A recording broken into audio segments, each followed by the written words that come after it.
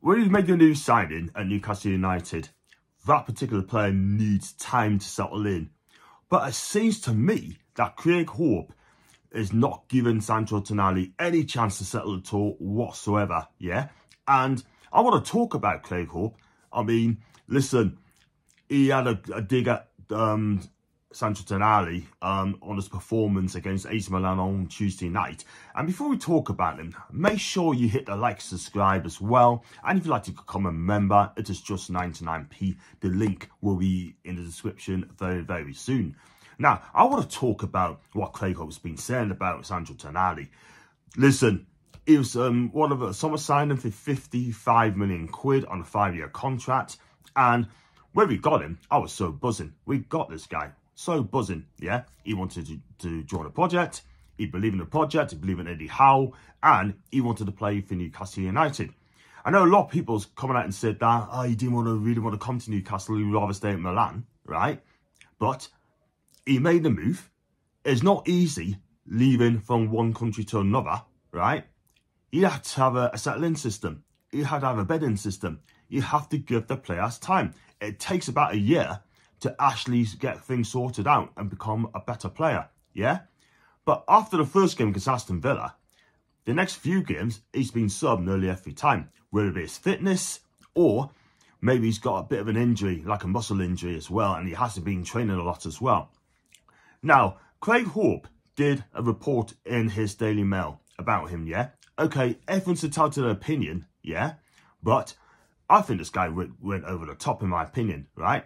He had a go at him, saying that what his position is he a midfielder? Is he a number 6? Is he a number 8? Yeah? But against Milan, he played on the left as well sometimes, yeah? And he can't, I'm not being funny, but I think Craig Hope needs to take a little bit of step back, right? Think of what he said and let Tonali do his thing, yeah? Because at the end of the day, right, we want great players in Newcastle United, not to drive them out. But reporting what he did about the way he's playing, the way he's performing. And there's one quote when he said that his heart is back in the AC Milan. Yeah? Well, if his heart's in AC Milan, right, he would not have come to Newcastle, wouldn't he, Craig? He would not have come to Newcastle United. He would be in the first team at the San Siro. Yeah? But it seems to me that he's kind of being negative, writing negative stuff about him, right? And we know the problem. We know what the problem is. The midfield ain't clicking yet. And everyone knows that. However, right, give it a couple of months, give it a season, and believe you me, this guy is going to be a world beater, yeah? I've got every confidence in Sandro Tonali.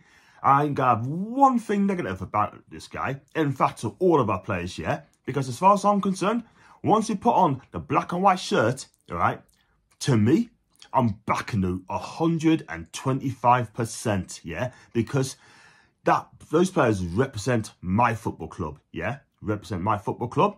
I'm never going to play for Newcastle United. Do you know what? You play for the black and white, it makes our dreams come true and the player himself, yeah? But what Sandro Tonali don't want to hear is negativity stuff, yeah? Okay, he's not speaking English at the moment in time. He can speak English, but he doesn't feel confident as of yet, yeah? And people like Craig Hope, like I said, need to take a step back, think of what he's saying, right? He is a negative journalism, right?